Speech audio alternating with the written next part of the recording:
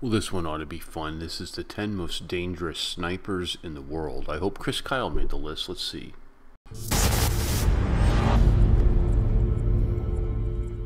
They blend into their environment, can sit unseen for days at a time, and cause panic once the enemy knows they are there. Of course, we're talking about snipers. Since the invention of the firearm, these hidden hunters have stalked their enemies across the battlefield and racked up dozens or even hundreds of kills. From the highest scoring to the longest recorded kill, these snipers terrified their enemies and became legends in the process. But before you can pull the trigger, make sure you've hit that subscribe button if you haven't already.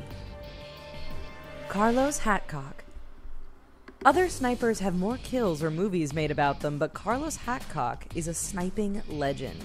The Arkansas native was deadly with a rifle, and 93 confirmed kills during the Vietnam War proved this. In fact, much of the way snipers are portrayed in Hollywood is directly inspired by Hatcock's exploits. There was a time he crawled for 4 days to get the perfect shot on an enemy general. There was the 5-day period he stalked and terrorized an enemy unit by killing all of their officers. There's even the engagement where he shot an enemy sniper right through his own scope, an act that inspired the famous scene from Saving Private Ryan. Aldebert Waldram. Carlos Hatcock isn't the only high-scoring American sniper to see action in Vietnam. Aldebert Waldron made his mark by being the highest-scoring U.S. sniper in that conflict while serving with the 9th Infantry Division. His 109 confirmed kills are made all the more impressive given he achieved that in only 8 months of service. Perhaps his most famous kill occurred while on a patrol boat. Waldron was able to kill an enemy sniper estimated to be 900 meters away. Wow. Craig Harrison. British sniper Craig Harrison has the fewest confirmed kills of anyone on this list, but we don't think he cares. You see, Harrison should be included in any discussion of the deadliest sniper because of what he did during service in Afghanistan. In November 2009, the now 42-year-old sniper sniped 2 Taliban fighters at an incredible range of 2,474 meters. In fact, the targets were so far away they were beyond the recommended range of his rifle, and the bullet took 6 seconds to reach its target. Amazing. Chris Kyle. In terms of confirmed kills, he's the highest scoring American sniper of all time. Thanks to the movie American Sniper, pretty much everyone knows the name Chris Kyle. The Texas native made his name during service in Iraq, where he is credited with 160 official kills. That number is believed to be much higher, but allegedly remains under wraps thanks to the Pentagon. In fact, during his service in Iraq, his reputation became so well known that the enemy eventually slapped an $80,000 bounty on his head. Wow. They never collected it, though. Zhang Taofeng. This sniper saw action in the Korean War and is rated as the deadliest Chinese sniper ever with 214 kills. However, his score is often scrutinized as there were often no other people around to confirm the kill. Furthermore, and perhaps incredibly, Zhang reportedly achieved every one of his kills using a rifle that didn't have a scope. Not done there, he also allegedly achieved this tally all within 32 days on the front line. Just how much is propaganda and how much is real might never be known. If any of it is true, however, it means he deserves a spot among the deadliest snipers. Ludmila Pavlichenko. It may be a job dominated by men, but Ludmila Pavlichenko shows that women can be just as deadly behind the trigger. When Germany invaded the Soviet Union in 1941, Pavlichenko had to work hard to convince recruiters she could serve. Given her chance, she didn't disappoint. Over the course of her service, she sniped 309 enemy soldiers, including 36 German snipers. That tally was enough not only to make her the highest scoring female Soviet sniper, but the highest scoring female sniper of all time.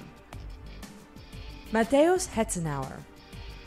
Like the Soviet Union, the German army deployed many snipers to the front lines during the Second World War. Though they were never as famous as their Soviet counterparts, some were rather deadly at their trade. Take Mateusz Hetzenauer, for example. Born in Austria, he ended up serving in a German division where his skills with a rifle led to 345 kills. While Hetzenauer survived the war and received all sorts of medals for his exploits, we bet he'd trade all of that to avoid the 5 years he endured in a Soviet prisoner of war camp. Francis Pegamagabo. If you're looking for an example of a one-man army, this indigenous Canadian was it. Canadian Francis sniper? Pegamagabo What? served in the Canadian Expeditionary Force during the First World War. He saw action in numerous major battles and distinguished himself repeatedly. Behind the trigger, this soldier was deadly and racked up 378 kills during the war. This alone made him the highest-scoring sniper in Canadian and First World War history. In addition to his kills, he is also credited with capturing 300 enemy soldiers throughout the war. An incredible My feat. jokes about Canada end today. Ivan Sidorenko, the highest-scoring Soviet sniper and runner-up when it comes to all-time deadliest marksman, belongs to Ivan Sidorenko. He didn't actually start out the war as a sniper, but taught himself how to hunt the enemy. When his skill became evident to his leaders, Sidorenko was put in charge of training and organizing other sniper units. So how good was he? Well, he is credited with 500 kills over the course of the war. In addition, he was such a good shot that he was able to disable an enemy tank and 3 tractors just with a rifle. Simo Hayuha. When you're nicknamed White Death, you must be good at killing people.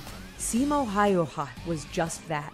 During the Winter War against the Soviet Union, this Finnish sniper was credited with 505 confirmed kills. That is the highest record for any sniper ever. Dressed in his white winter camouflage and hidden among the Finnish wilderness, the White Death terrified Soviet soldiers to the point where they used counter-snipers and artillery barrages in areas they believed Hayuha was operating. Braving temperatures as low as -40 degrees, this record-holding sniper's war came to an end when he was wounded by an enemy's bullet.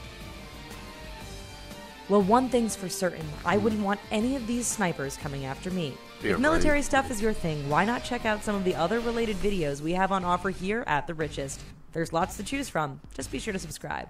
Bye-bye, and thanks. Wow, well that was pretty good. I wasn't sure what to expect out of that. Would there be Americans? Would there be any of the Soviets on there? You know, I was surprised by the Canadian. Very surprised. I knew about Sevenpool. I knew about that. Good stuff, man. Good stuff.